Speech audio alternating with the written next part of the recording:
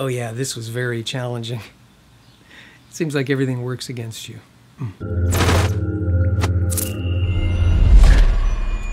Welcome, folks. Thank you. Appreciate you coming by today. If you're a subscriber, thank you.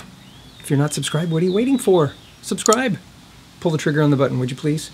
And those of you that are Patreon patrons, you guys are so awesome. Thank you. If you're not a Patreon patron, go to the link that I'll have down below or up here in the corner somewhere. Check it out. We'd love your support. Thank you in advance. So today, I've got a little project I've got to get done. I'm here in the little covered patio alcove area of my backyard, and it's that time of year that barn swallows, or cliff swallows actually, are prevalent, and they're everywhere. And there's a little bit of a love-hate relationship with those creatures. Because, well, one, I love them because they eat flying insects. So you can see them flying around, darting around, and they're catching mosquitoes and flies and all sorts of flying insects that we don't like to have around. And they eat them for lunch and dinner and breakfast and feed them to their young. We love it. What we don't like about it is they like to build little mud houses off in corners like that, where it's nice and covered, safe and dry and all of that, and I don't blame them, but I don't want them on my house because, well, the mud and all that. Do you know how they make their nests, right? That's right. They kind of gather mud and water and vomit it up, and then they stick it all together and make a little mud hut. Yeah, and they live in there.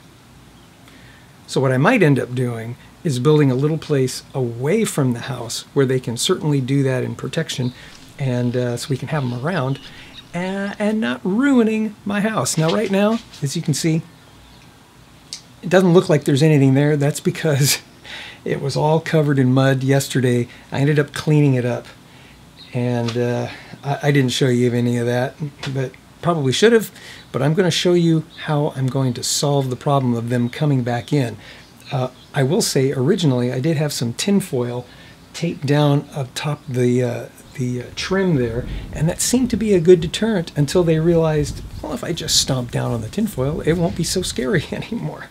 So that's what they did, and they started putting mud on top of it and building houses. So I've come up with an idea, and I'm going to take you right along with me. Let me show you. Now that stepladder that you see right here has been there all night long, and the reason why I kept it there was it seems to be working like a scarecrow. It's amazing. The birds saw me getting up there and cleaning everything, and I left that step stool there. They haven't come back yet, but I can't keep the step stool there. I got to come up with a different solution, so I did. So after measuring it, I see that the top of my window is 6 foot. It's actually the window frame is 6.5 inches, but 6 foot is good enough. I happen to have a stick that's 6 foot long, and it's about 1 inch by 1 inch. It's some remnant of a plant stake that I made, and it'll come in handy. Then I have some leftover hardware fabric, they call it. It's 1/4 inch hardware fabric that this side here is 3 foot in length. I'm going to cut 2 sections that'll give me 6 foot, and each section is going to be, oh, I don't know, 4 inches or so. That should be enough. And then I'm going to assemble it in such a way that it should be a good deterrent to those little cliff swallows. Let me take you down here and you take a look. All right, the idea here is rather simple. I'm going to take this piece of wood, which is made out of cedar, and going to brush it down just so that there isn't a whole lot of, you know, humgups on it. The cut side's okay. I just recently cut this for other purposes, and this was leftover, and it's quite handy. I love this stainless steel brush. Works good. All right, now the idea here is this is exactly 6 foot long from one tip to the other. And let's put this up here.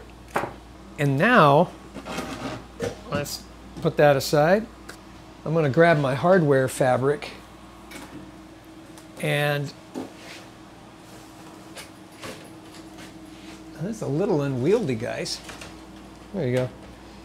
Grab my hardware fabric, and I'm going to cut about 4 inches, which is roughly 16 squares. That's right, these are 1/4 inch squares. Going to cut 16. Let me grab my cutters. I'll be right back. Well, of course that was going to happen. Oh, and of course that was going to happen. So let's count down. 16. Yeah, 1, 2, 3, 4, 5, 6, 7, 8, 9, 10, 11, 12, 13, 14, 15, 16. That's about 4 inches. And I'm going to cut to the, to that. So let's listen to some music while I cut this.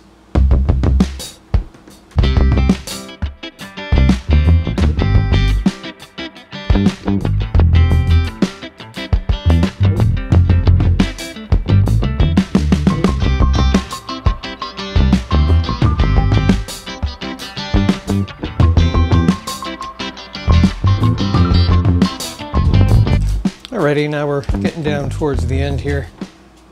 I just want to find out, how you guys doing? We haven't done a check-in Tuesday in a while, and many of you were responding to that, and for that I'm grateful, and I'm happy to have been a sounding board for many of you. But since we have this moment, how are you? What's going on? Take a moment while I'm doing this and maybe write down in the comments something that you're grateful for, maybe something that's distressing you, or, you know, maybe you see a comment down there that you can be of help to, and you could be of help to somebody. So reach out to them, help them out. If there's no comments down there, be the first. I just want to know how you're doing. All right. So there's my first strip. Now it just so happens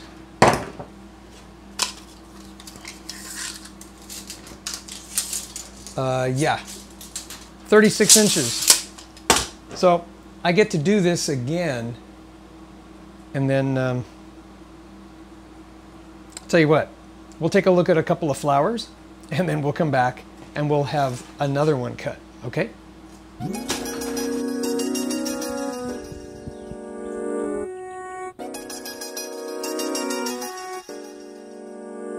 All right, we're about halfway there.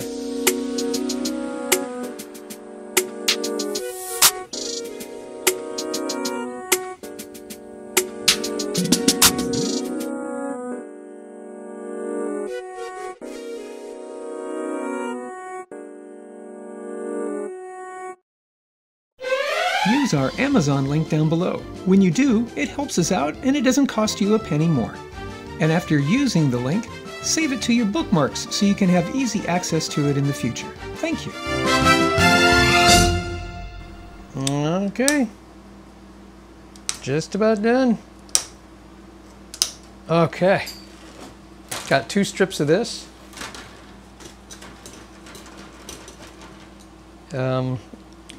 I'm going to put away the... This is kind of dangerous. It's very sharp, so be careful if you play with this stuff. Give me a minute. I'm going to put this away so I don't hurt myself. All right, now that we got that cut up, I'm not going to paint this. I'm just going to leave it kind of rustic looking. And then I'm going to bend about a ½ inch of this so that when it's attached, it'll be pointing straight up. And then I'm going to cut down maybe ½ inch, maybe 3/4 inch strips so that they kind of stick up pointy like this. And hopefully that's going to be a deterrent to those little birds. When they come and try to land on it, it's too pokey, and they won't try to build a nest on it. So hopefully this will be a little more rigid. I am going to put the pointy end up. There's a blunt end here. I'm going to put that and attach that to the wood. And then hopefully it'll be pointy enough, like I said. Let me Let me start fabricating this. Oh, and then I'll just take my electric stapler and staple the thing down so the wire will stay there, and then we'll attach that to the doorway. I am going to get some gloves on. My hands are too tender. This stuff is really sharp, so you got to be careful. I'll put that aside. I'm going to give, let's see, should I use this as a template? Probably. That might be the smart thing, huh? Maybe not. Maybe not. Maybe we will just go at it. I have a feeling I'm going to need to bend this thing up, and maybe before I attach it to the wood, I will need to cut the strips that I want to cut, because I don't know. I haven't thought it through quite that far yet. What do you guys think? Start screaming at your computer or at your cell phone or however you're watching me. By the way, how do you watch? I'm kind of curious. Do you watch on your mobile device? Do you watch... Yeah, you see how that's going to turn out? I think that's going to be okay. Do you watch on your desktop computer? Do you have a laptop computer? I'm kind of curious. Tell me. I'd like to know. I'm going to cut down here before I attach it. I'm probably going to be angry with myself doing that. But I also have a feeling trying to mess around with a 6-foot length of this stuff while it's cut is going to be rather difficult. Give me a minute, guys. We will be right back. You know what I discovered? Shooting Gal had these crafty scissors that are designed to cut sheet metal and copper, steel, and whatnot. And I'm going to use it on this, because I find that if I just count 1, 2, 3 and I cut, and I go 1, 2, 3, and then I cut, it just does it all in one fell swoop.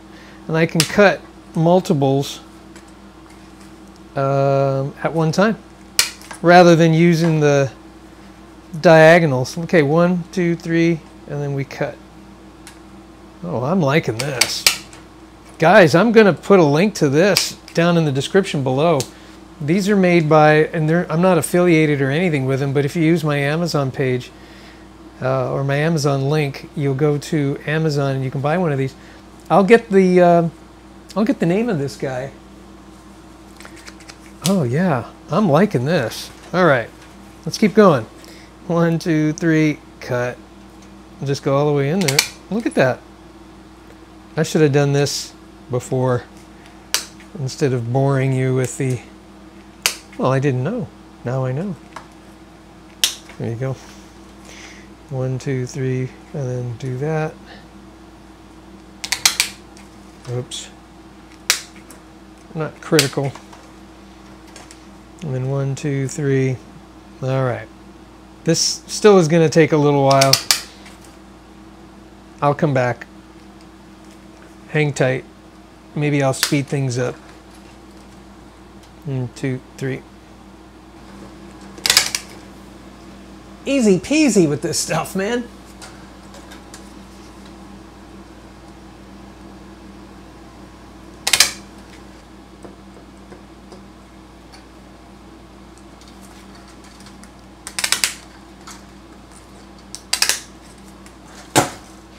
All right, let's move on to the next one. Hey, do you guys have cliff swallows or barn swallows where you are? Do you have this kind of a hassle? You know, until we moved here to Texas, we certainly had swallows in the area that we lived in. We lived in the San Francisco Bay Area, and we certainly had swallows, but they were not making nests on our house. They were staying far away. We'd go see the swallows. The swallows at Capistrano. You're familiar with all that, right? Yeah. Capistrano. If I find it, I'm going to roll in a clip that we did. 1, 2, 3, 4. With Shooting Kid, back when he was a little guy. It was a school project, a report, and we shot video while at San Juan Capistrano. And he talked a little bit about it. If I find it, I'll roll some in right here. You might find that kind of interesting. The first church was Friar Sayers Chapel. There was too many people, so they built a new larger cathedral in 1806.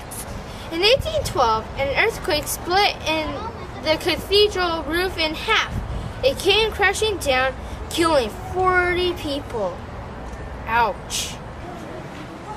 Thanks for watching this video. I hope you want to come down to San Juan Capistrano. It is very nice and fun. You'll get to hear this person talking on this little microphone thing, and you'll get a map of San Juan Capistrano, and hope you have a great time. So, San Juan Capistrano.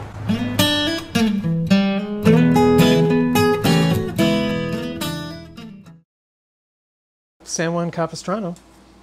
1, 2, 3, 4. We did a video about tallow candles. Oh, I don't know. A couple of years ago. There you go. Ooh, it looks like it's wicking pretty good. Tallow once was widely used to make molded candles, and I was reminded of that San Juan Capistrano trip, and that's why we did that video. This is tallow cooking stuff.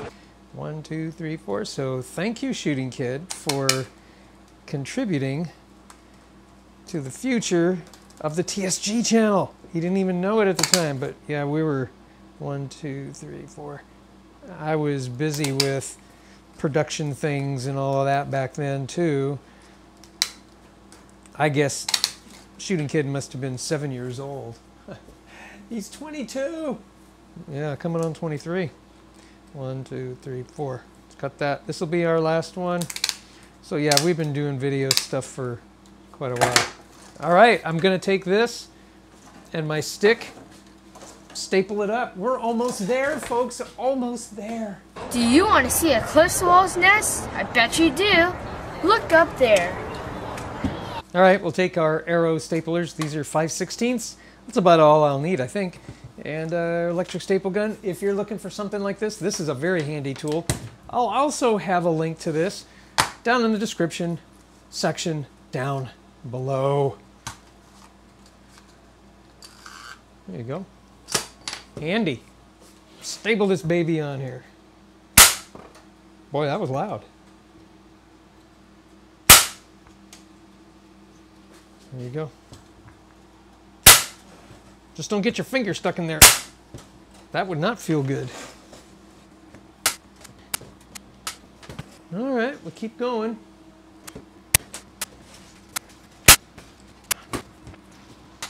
Oh my gosh, what is going on here? Yeah, it's like I've had a stroke. Let's step back and take a look at this, shall we? Pretty simple. Now I'll just stagger it. Actually, I'll stagger it after I get it up over the window. I'll do some adjustments there. You know, another tool that I absolutely love, and they're not paying me to say this, they aren't sponsoring me, but Rigid makes, in my estimation, the best little pneumatic finish nailer. I have used this in the tool shed everywhere. I've had this for at least 10 years before we came out here to Central Texas. Had it back in California, used it a lot there, used it a lot here.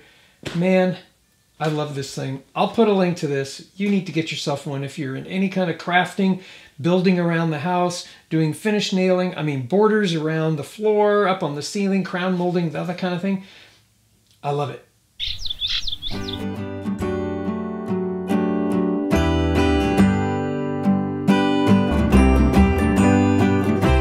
Okay, I'm gonna put in just two 1 3/4 inch finishing nails up here. I don't want to put too many holes in this thing.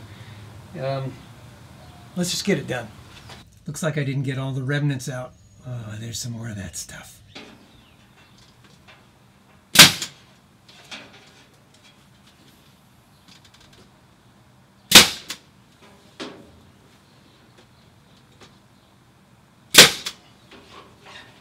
Okay, make that 3. Now the object here is to make this uninhabitable.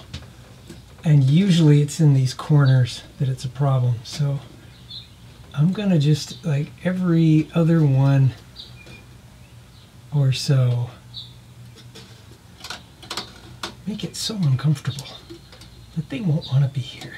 Every third, yeah, there you go, something like that. We'll go down the whole length. And then we'll step back and take a look. We'll see.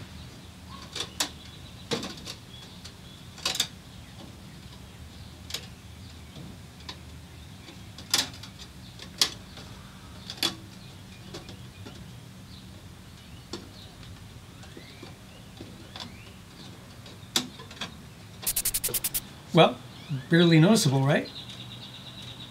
Yeah. I can't really see it much. I know it's there, but I think from an aesthetic standpoint, I think it's okay. It's better than having mud up there, that's for sure. Thank you again, folks, for joining me today. It is much appreciated that you're here.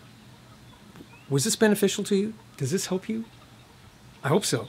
If you guys are having troubles with swallows like we are, I'm going to report back to you soon how well this thing works. I think it's going to work really good. And then aesthetically, like I said, not bad. Not bad at all. Don't forget, subscribe, please. Like and share. I would appreciate it. Thank you. All right, that's all I got. Had fun today. Well, yeah, it was fun. A little challenging at times, but it's the course of business, right? It's, we have to toil on this earth. It's a fact of life. I hope you're not toiling alone. If you have any questions or things you want to comment on, do them down below in the comment section. Be happy to respond. I try to respond to them all. Or just send me a DM. You can do that too. theshootingguy@gmail.com. I try to answer all my emails. I love you. Thank you. God bless you. God bless America. May America bless God.